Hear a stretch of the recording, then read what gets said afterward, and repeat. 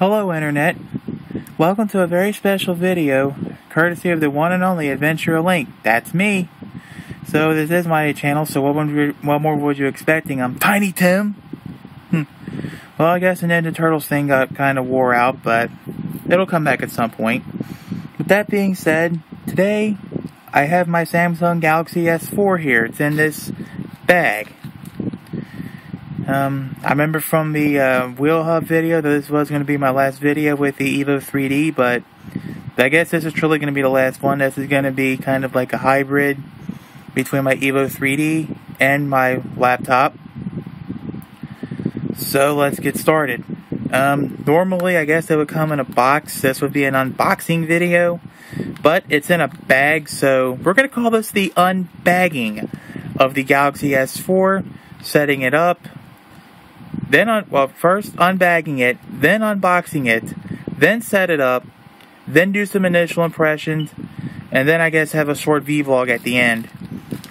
Came in the UPS, as you can see. This nice little disclaimer regarding lithium-ion batteries, because the Galaxy S4 has a Li-ion battery in it. So let's go on ahead and get started with the unbagging process.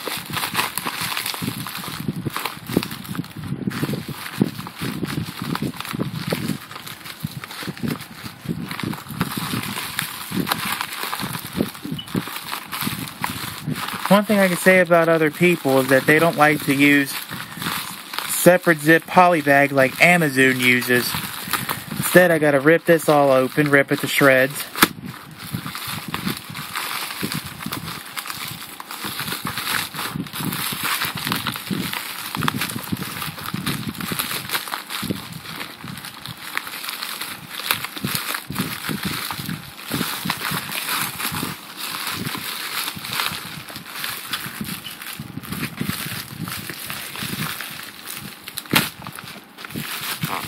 There we go.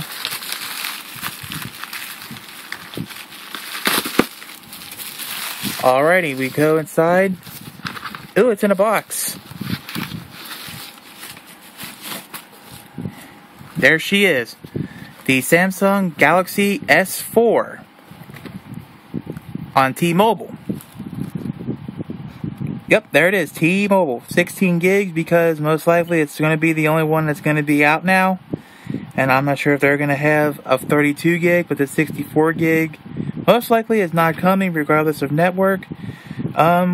Looks like it says 4G LTE capable, infrared blaster, watch on, Android operating system, which in this regard is 4.2.2. So I guess you could say this is a second look at Android 4.2.2, because if you remember from my Nexus 7 video, I didn't really like the 4.2 branch of Android that much. Tangents aside, 5-inch full HD Super AMOLED display, 1.9 GHz quad core processor, and just so you know, on some networks, I don't think there was any around here, but there's quite a few of them that had a 8-core processor. Unfortunately, I don't think this was the LTE. This wasn't the LTE ones. This was like 3G only. So, I guess you get what you pay for. 13 megapixel rear face camera, full HD playback and recording. And if you're getting the AT&T version and or most likely the Verizon, just as a fair warning, there should be another section on there that says unlocked, or not unlocked, but locked/verifiable bootloader. Because in this regard, I had a friend of mine on Facebook named Randy Yeagers. Hope I pronounced your name correctly, bud. If I didn't, I do apologize.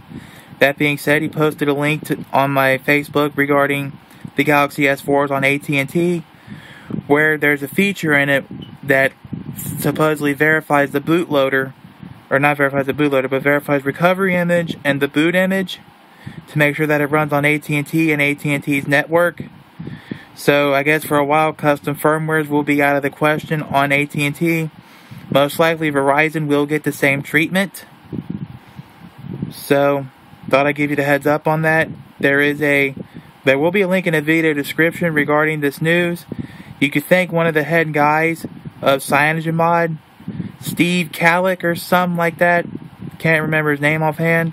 He used to work for, he got hired in at Samsung.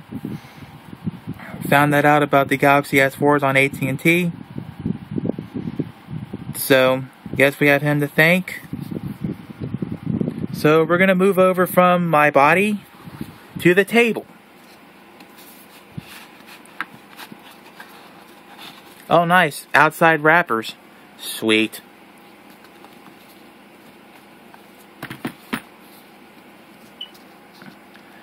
Okay, so there's disclaimers on here. Important. By purchasing or opening this package or using T-Mobile service, you agree to be bound by the enclosed T-Mobile terms and conditions, which include arbitration and early termination fee provisions. It's same thing on the other side too. I'm going to use my fingernails real fast and get this disclaimer out of the way here. Okay, looks like we got... Ooh! There she is. The Samsung Galaxy S4 that we've been waiting so long for since September of 2012.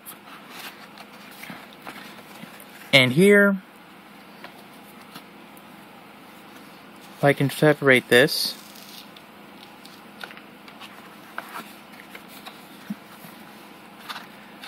Okay, looks like we got the instructions,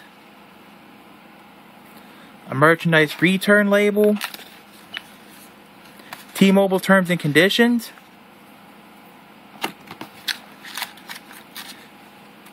yet another pair of headphones, spare headphone covers, if that goes in your ear, neat little USB cord. Apparently it uses the the micro standard of USB.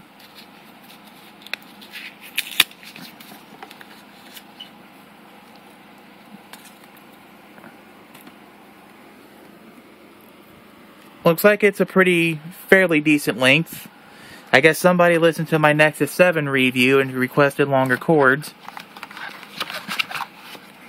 And there's the charger. Well, this ain't the Avenger or the Ram or the Dart. It's the charger. Hopefully one with the engine in it. Moving on. We have the battery.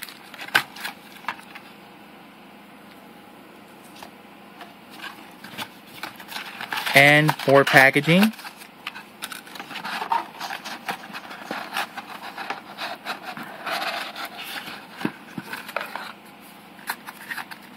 And I guess that's it.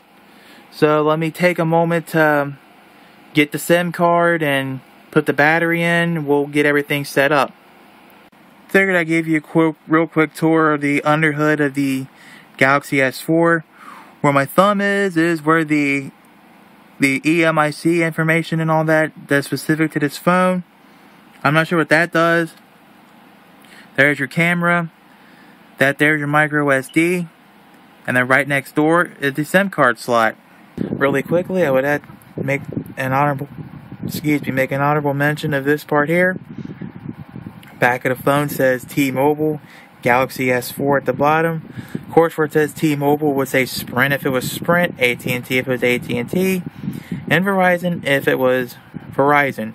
And of course, if it does have AT&T or Verizon on it, there should be a disclaimer at the bottom of that logo that says, comes with a locked/verifiable bootloader.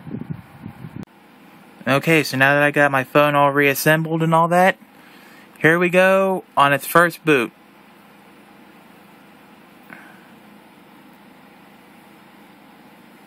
It says Samsung Galaxy S4.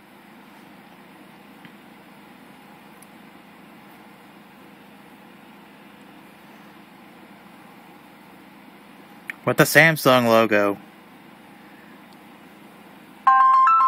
Da-da-da-da-dum! Ooh, Samsung Galaxy, welcome. Select language, English. If you're visually impaired or hard of hearing, tap accessory below to change the accessibility settings. Screw that. Auto update time and date, hit next. To see available networks, turn on Wi-Fi. Did you know your phone can make calls over Wi-Fi? Yes, I can. Thank you, Justin Hubbard, for pointing that out to me. I do appreciate that. But we're going to skip this for now. I'm going to connect to a Wi-Fi network.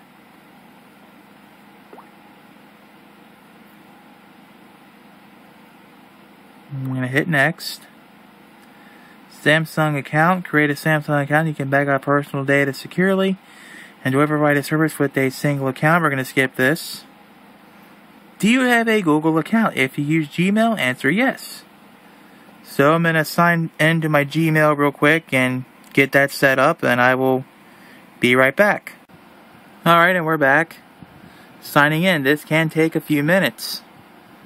Entertainment, Google Play, bringing you the entertainment you love in the palm of your hand. We're going to skip this one for now as well. Back up and restore. We're going to say yes to both of these. Restore from my Google account to this phone. Keep this phone backed up with my Google account. So we're going to go next. Your phone is connected to Google to restore your account. This can take a while. So I'm going to take his word for it. And we're going to come back in a few moments when, well, or not. Google location.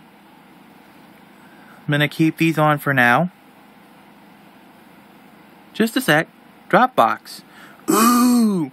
I get a 50 gig Dropbox for 2 years. Sounds nifty, but we're going to skip this for now. Tap each function and let's see more details about it. S-Beam. Allow data with exchange when device touches another device. Air View. Air View shows you helpful information when you hover your finger over the screen for a while. Air Gesture. Control your phone by making specific gestures with your hand above the sensor.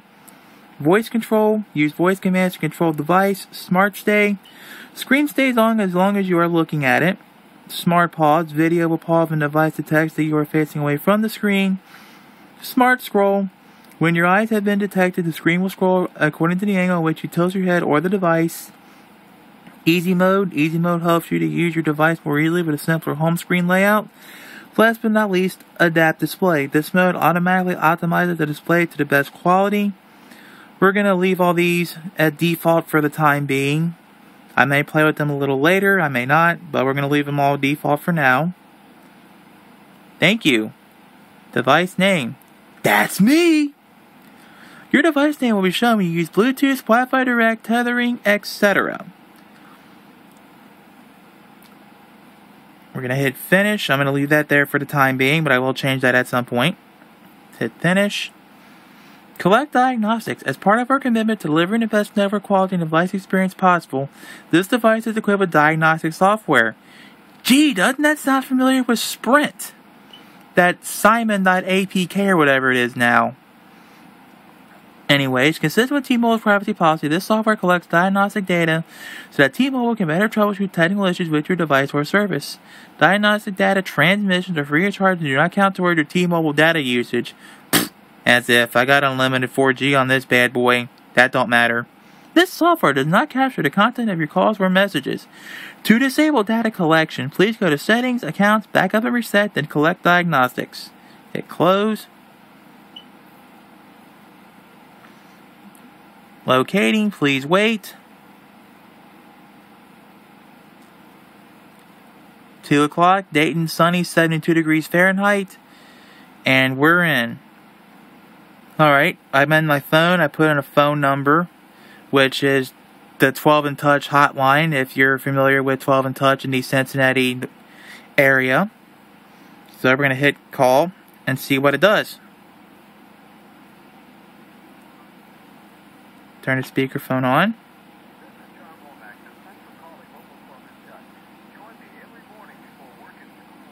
You need before you hit the door. Oh, my bad. Morning, Cincinnati. For the local 12 poll, press 1. Thanks so much for watching the Sports Authority here on Local 12 Sports. I'm Zach Wells. A day after the NFL Draft, it's time for you to grade it out. Break out your red pens. Of these 5, the first 5 picks the Bengals made, which one do you think will have the most immediate impact? If you think Tyler Eifert, press 1. Giovanni Bernard, press 2. Marcus Hunt, press 3.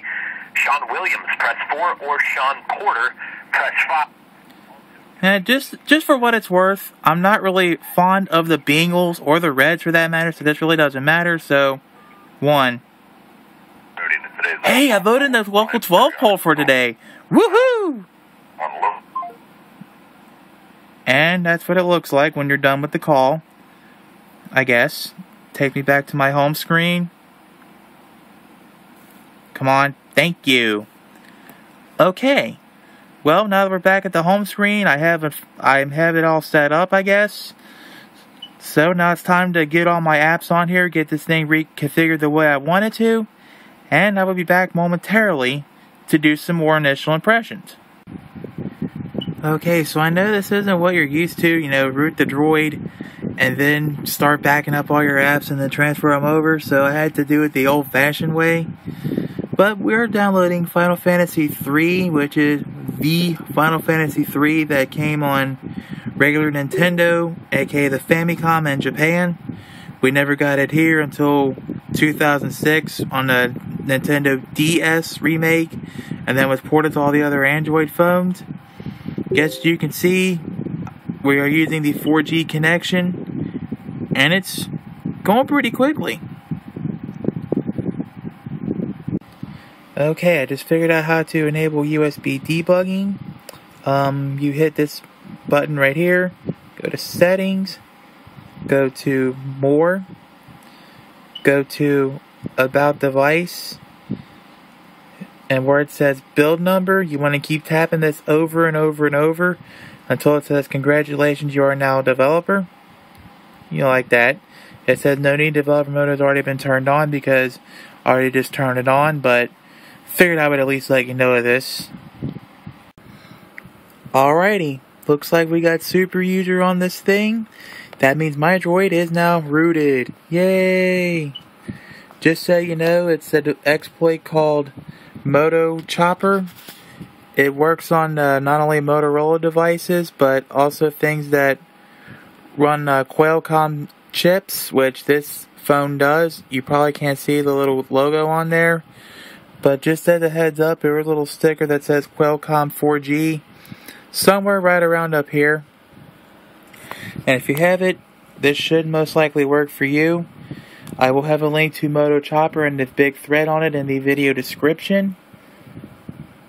And you can read over that and play with the root as you please. Whee! That happy little jelly bean means that we are on Android 4.2.2.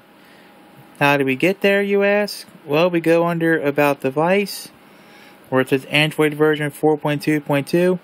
Do the same thing like for enabling the developer options. Just keep clicking it over and over and over. Android 4.2 and a happy little jelly bean. Okay, before I start playing with every single little feature and to get on with the initial impressions review and the vblog portion, to close out on the initial impressions of the S4, I do want to say that so far it's an awesome device. The only one of the few drawbacks that I can think of right now is that the software is based off of Android 4.2.2, which, just like before with the Nexus 7, it does not work with 6-axis or Wii remotes, which is complete and utter bull. And it bites bad. Hopefully they will get on the ball with this and get this fixed. Mike, what can I say about the screen? Well, the screen, you know, is pretty large.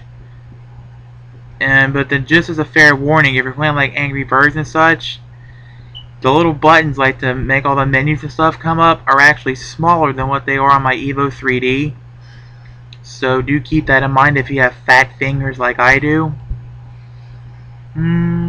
What else can I say? 4G was pretty quick. I guess that's all I have to say on initial impressions of the S4 and guiding through it. Overall, I hope it does kick butt and blow everything out of the water, and hopefully somebody will unlock the bootloader and get around the verification. That way we can put custom firmwares, especially CyanogenMod, on our S4s. And to get on with the vlog portion of this video, let's see. In recent repairs, I'm starting to rebuild the AC system in my Saturn. I've got the receiver dryer down. Hopefully tonight we'll get the thermal expansion valve in where the compressor out of the way. I replaced the wheel hub on my Grand Marquis. There's a video on that.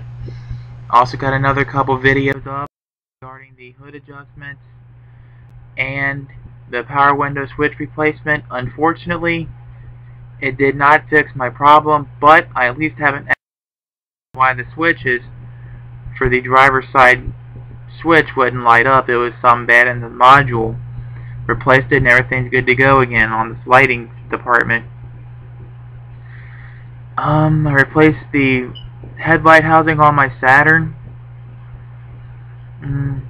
I guess other than getting the S4 my little internet box, which I'll do another review on that pretty soon. Or I will do a review on it pretty soon. And of course I will come back in about a week or so with the Galaxy S4 and do another review on it. Anyways, I'm Adventure Link. If you have any questions, comments, concerns, praise, criticisms, etc.